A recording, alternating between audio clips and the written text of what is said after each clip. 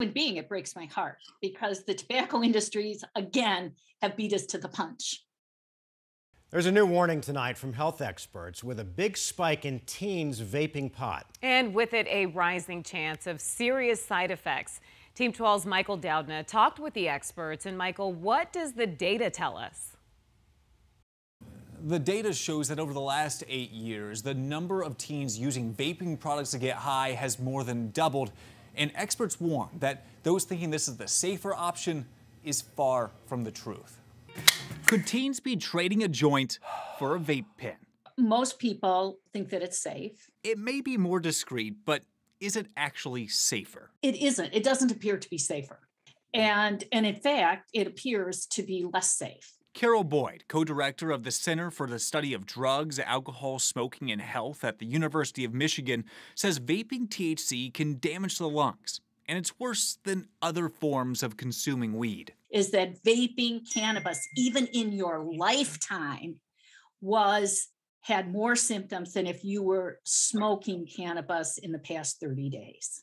But vaping for a high is on the rise. The study showed the number of teens that said they have vaped THC at least once in their lives more than doubling since 2013.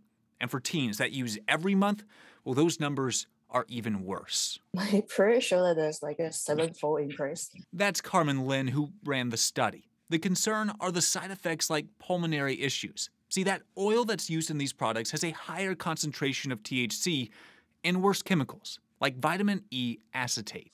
And truthfully, I can't imagine why anybody would think inhaling the vapor of chemicals into one's lung would be safe. Vitamin E acetate specifically can cling to the linings of the lungs when inhaled, hurting their ability to function.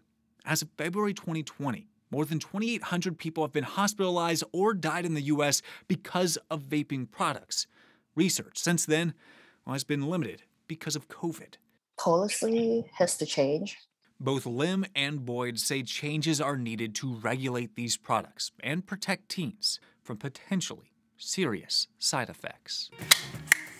So, of course, the big question here is what is the long-term impact? And the reality is we just simply do not know. All this data has really come out in the last 10 years or so, so we don't know what the impacts will be for these teens when they start to enter their 30s and 40s. We're in the Alert Center. Michael Doudna, 12 News.